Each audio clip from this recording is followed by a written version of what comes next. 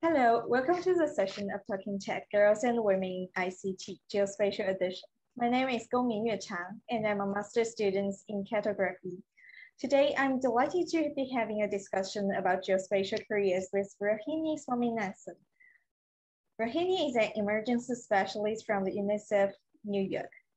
Talking Tech is a series celebrating girls and women in tech being recorded around the world between Girls in ICT Day 2020 to Girls in ICT Day 2022. Girls in ICT Day is an international day marked on the fourth Thursday of each April. In 2021, it was the 22nd of April. The objectives of Girls in ICT Days are to help create a global environment that empowers and encourages girls and young women to consider studies and careers in the growing field of information and communications technology. Through the series, we hope to inspire girls and younger women with information about a range of ICT careers and bring before a broader audience some of the role model women in ICT and share information about their career journeys. We want to share with you diverse examples of how ICT is being used to support the achievement of sustainable development goals and showcase of a few initiatives supporting girls to consider ICT studies and future careers. The Talking Tech series is brought to you by the International Telecommunications Union, the United Nations International Computing Center, and the Office of the UN Secretary General's Envoy on Youth, and it is in support of Equals, the global partnership for gender equality in the digital age. This interview is part of the Geospatial edition of the Talking Tech series. This special edition aims to shed light on experiences of women and girls working and studying in the field of geospatial technology. MSc Cartography and the United Nations Geospatial Network is pleased to be a partner of this special edition and host this session today. To provide a brief background on our partner, UN's Geospatial Network is a network of geospatial experts of the UN system. Its mission and vision is to strengthen the coordination and coherence of geospatial information management within the UN system, to transform the lives of people, places, and planet, a better world with geospatial. For more information, you can visit the website of UN Geospatial Network. The geospatial sector is male-dominated. Empirical observations support this statement. There is an underrepresentation of women CEOs, directors, and heads of GIS operations in the private and public sectors as well as in academia. A more gender-balanced geospatial sector is something that I'm passionate about, so I'm delighted to now shift to a conversation with Rohini here. So, hi Rohini, welcome to our conversation. To start with, could you please introduce yourself to us, basically what your current position is? Thank you so much for having me here, Tang Gong. I currently work as the emergency specialist with UNICEF headquarters in New York, and I focus on using geospatial technology for risk analysis and to ramp up emergency preparedness across the world. So I would like to hear more about that. When and how you got here into geospatial and what has influenced or inspired you during your career? I think it started very young. I was always interested in geography. Even in middle school, I was obsessed with maps as a child. I would spend hours just going through an atlas. Growing up in South India, I also saw several natural hazards around us, and I wanted to pursue a career which combines my passion for geography, how I can understand and work towards addressing the impacts of natural hazards. So that's how I did my bachelor's in geoinformatics in India, and later I went to the US to get my master's in geomatics. I started my career off with an excellent program called NASA Develop based in the US, probably one of the best experiences in my life. I fell in love with using Earth observations for social causes in particular. And for the past 6 years, I've been working with various UN agencies across the world, mostly in using geospatial tech for disaster preparedness and response. Oh, that's really a fantastic journey. There must be so many stories along this way. And I also assume that you have also encountered obstacles. Could you tell us some of those challenges you faced and how did you overcome them? It's never without obstacles, right? Like there is always something that you have to face when you're growing up, especially in a developing country. I think my biggest challenge started when I was choosing to specialize in geoinformatics as a bachelor's. Like at that time in India, people expected you to become a doctor or an engineer in a known field, or you became a computer scientist or went into IT. And many thought I was gambling with my future by choosing something lesser known. And to be honest, I did regret my decision for the first few years in college. I wasn't quite sure if this is what I wanted to do. But until I started getting more and more experiences through internships at various places, I didn't realize how much I actually enjoyed working with satellite data and building geospatial applications. So I think it needed a lot of patience to overcome this challenge of questioning yourself. But now when I look back, I have no regrets. I believe also many of the girls are struggling with the same situation. I personally also met many people who have no idea what geospatial is and what I'm studying. So what quality of character do you think is your greatest strength that help you go through this and bring you to here? And also, would you like to share your own weaknesses and how have you overcome them? That's a tough question. Okay, I guess I would say my biggest strength is I've never been afraid to take risks. That's probably my greatest strength. I am unapologetically adamant to go after what I wanted. Be it leaving for the US for my master's when nobody in my family has ever been abroad to study, or quitting a job if I didn't find it fulfilling. I was never afraid to move on. And I really enjoy working, which really helps when people talk about work-life balance. I really don't see them separately. Work is a huge part of what I want to do with my life. And I choose to do what really makes it fun. And I want to show up with more enthusiasm every day. And if it reduces, I don't hesitate to go on to the next challenge, to quit and move on. So I think that is my biggest strength. On the other hand, my weaknesses would be my general lack of confidence. There were many instances when I should have spoken out and I chose to be polite instead of speaking up and standing up for myself. I think it's partly cultural, where we are raised that way, and partly a personality issue, which I'm still dealing with. And I now consult with many similar women across the world, trying to understand how they overcome sort of this imposter syndrome or how they took advantage of that. So perhaps that would be my biggest weakness there. It's really inspiring to hear that.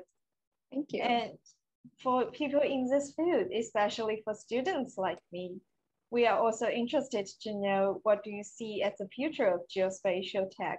Is there any changes that you want to see happening in this field? If it hasn't happened already, I think geospatial tech will be an integral part of our lives. Even today, it's all around us, right? Like from Google Maps to checking the weather, calling an Uber, we started relying on it unconsciously. It is everywhere around us. I think in the future, it will be even more integrated in our lives, from the Internet of Things to all the buzz around artificial intelligence, big data, machine learning coming in. Also, I don't think satellite imagery has ever been this accessible. Right now, there are more and more satellites. It's getting cheaper. And hopefully in the future, there will be a better linkage between all this innovative technology and the humanitarian applications. Currently, we have built a lot of use cases, but I cannot confidently say we use them to its fullest potential yet. One other thing I would really like to see in the future is to introduce GIS, geospatial tech, in schools along with geography. I think more and more I see that happening in at least developed countries, but it would be great to introduce younger children to this amazing, fascinating field. I'm also looking forward to this happening in our near future.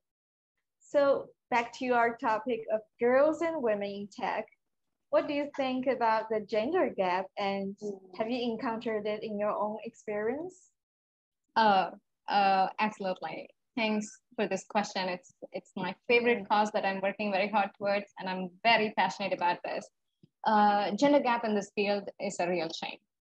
Back in 2006, when I was starting my bachelor's, we were almost 50% women in a small South Indian university in India, And ever since I left, I didn't see that anywhere. I think in many parts of Asia, the gender gap is closing faster, but I don't have good statistics around the world to see how it really is. But if I have to just rely on my personal experience, it's very, very low, around maybe 20 to 30% at the best in most of the places I have worked with. And even worse, as it gets to senior management, you hardly ever see a women senior geospatial leader, be it the UN or any other organizations I've been associated with. On that front, I currently serve as the executive board member of a professional network called Women in Geospatial Class, where we are around 2,000 women and determined to promote gender equality in this field. It's quite a sensitive topic. It's not as simple as just saying we need more women in this field, because I have come across many who ignore a women's qualifications on the premise that they were hired only to fill in the gender quota. And I think that is particularly offensive. So we have to give equal space for women while ensuring that their qualifications are in question. Yeah, so that's my biggest dream. My biggest dream is to see gender equality organically happening as we make more space. Say, for instance, we go into a conference and there happens to be a panel with majority or equal number of women without even trying. I have no doubt that it will happen. It's going to take a lot of work, a lot of advocacy efforts and promotion, but I believe we still have a lot of work left to do in that. I also believe so. For girls and women in geospatial, do you have any career or tech advice for them? Oh, giving advice makes me a bit older now. I don't know if I'm wise enough for that, but I'll try. I think if I look back 10 years, 15 years ago to my younger self, I would say, I would reinforce this idea in my head, don't give up trying. Because that's the only thing I relied on. I held on to that saying. I can give an example. There was one particular year, not long ago, I applied to 72 jobs that year and I got one. And it turned out to be a really good one. I even keep a folder called Their Loss in my Gmail, and it has hundreds of these rejects in there. I just never quit. I don't give up. And I think that's one big advice. I don't think, especially younger women, shouldn't be afraid to take risks. I mean, move mountains if you have to. And one of my favorite quotes is what Wangari Maathai of Kenya once said: when you know who you are, you're free. And women tend to think too much about how they are perceived. When you try harder, people might label you as, oh, she's overambitious. And I always say, great, so be it. Keep being overambitious. I think we need more and more overambitious girls and women get into this field. And I don't think anyone should let a woman feel that they cannot do something just because they are a woman.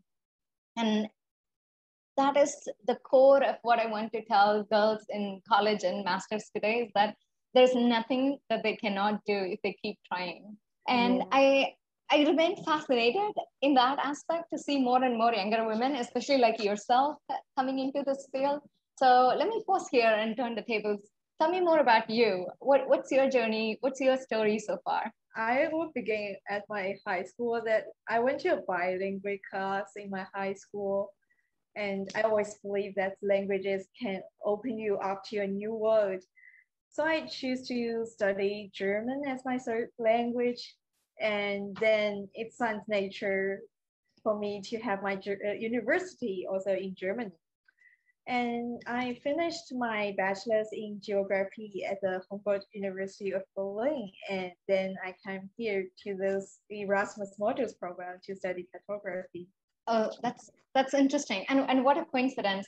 My journey started with learning German. Because of German, I got an internship in Germany, and that's how it got kickstarted. So absolutely agree with you. Languages make a world of difference, and it's good to invest in them. But how did you decide to do your studies in geospatial tech? My systematic view of geography actually came from my high school. I had a really great geography teacher who can guide us to explore the world in a very small classroom. So I was amazed by that time how things are especially connected and how humans and environment are mutually affecting. So I decided to study geography for my bachelor degrees. Then I find what an important role this technique is playing nowadays. It's like the basic of all the analysis, and visualizations. So that's the reason I want to go deeper to study in the geospatial tech and to study cartography. I think you're already the present that I was talking in the future. I wanted more and more children to learn in high school. Seems like you already did that. That's great to hear. So you're also in such an interesting master's program, Cartography MSc. What do you like most about it so far? Oh yeah, it's really an interesting program. I would recommend it to people. I really like things that when you're doing the projects, you find how the things are linked and interact with one another. And both geography and cartography, they are more an empirical study. So you have the chance to think about the practical, the realistic issues. I'm so excited about learning how geospatial tech today can change the way of life. For example, the mobility, the urban planning and management, and the nature protection things. And there are many diverse topics in this field, and they are so close to us. That's so true. I mean, there are some fantastic applications of geospatial tech out there, and it's even hard to choose which one it is. So, Tang Gong, I really, really dread this when people ask me this question, but I'm going to ask you anyway, just in case if it helps anybody, any other women listening to us today. What are your future plans? What is the next step? What would you do after your master's? Oh yeah, that's really a tough question for me. And first, of course, finish my master's study, but I'm actually still weighing my options after then. I can see many possibilities and directions in this field. Geospatial is really wide. It's hard for me actually to figure out now what exactly I'm going to do after this master's. I'm really glad you said that in one way. I was exactly the same when I was in grad school. I think it's actually better in some ways that you do not want to narrow it down to one field, and it will give you this breadth of options that you can try different streams of work. And that's exactly what I did. I worked in a mining company for an internship. I worked in university research and then the research program under NASA and the UN in different application areas. And then I realized it's best to try different things and identify what works the best for you. So I'm glad you said that, really. Do you have any messages for other young women in tech? I have to say it may be also a message to myself. I want me to keep in mind that it's also never late to try new things. And we should always open the mind to receive the information from the world, to think from different perspectives, and which is also possible in nowadays. And if you have the chance, be active and chat with different people. And also, I think one of the most important things is to enjoy what you're doing and have fun. I guess that advice applies to me too. I think it's crucial to enjoy what we are doing. This has been a lot of fun. Thank you so much for having me in this interview. Thank you so much, Rohini. That wraps up our session today for Talking Tech Girls and Women in ICT Geospatial Edition. I really enjoy our chat today. Also, a big thanks to all our viewers for watching. Thank you.